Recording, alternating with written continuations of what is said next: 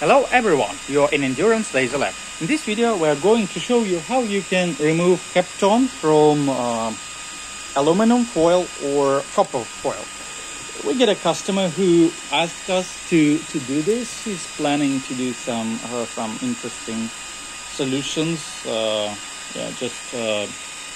working with these materials. So he needs to remove a Kapton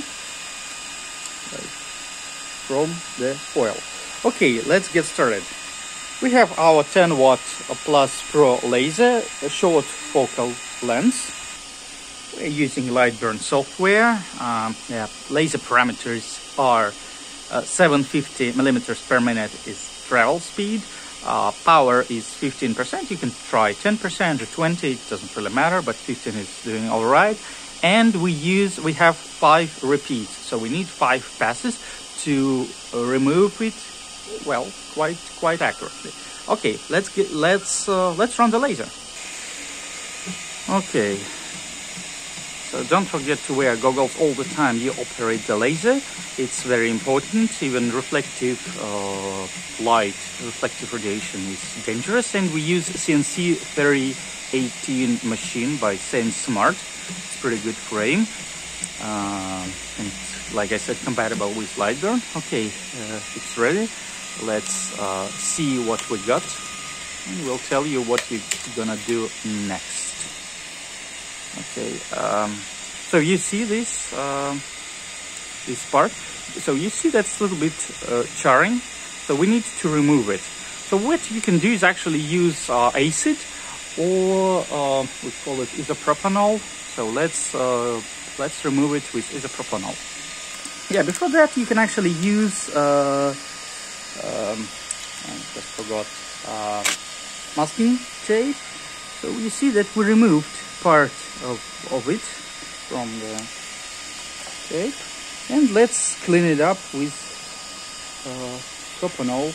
You can use alcohol or, like I said, acid, but make sure if you work with acids you use fume extractor, and you're safe. So follow up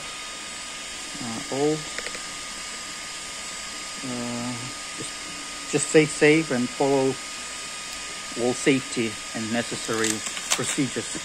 So as you can see, we removed it, and it's quite good and it's quite accurate. Let me make it in focus. So you see, we did it quite big. We will make it short and make different more tests and upload on YouTube. We'll upload it on our site, a detailed guide about parameters, everything that we use, and we'll share this video. So hope that you liked this video, guys, and please share it with your friends. Subscribe on our channel. Yeah, what Sony is doing is making sure that we use multimeter just to make sure that we have the electricity goes through, so that's clean. So you hear the noise, the sound, the beep. That's actually everything looks good, and we removed the product of burned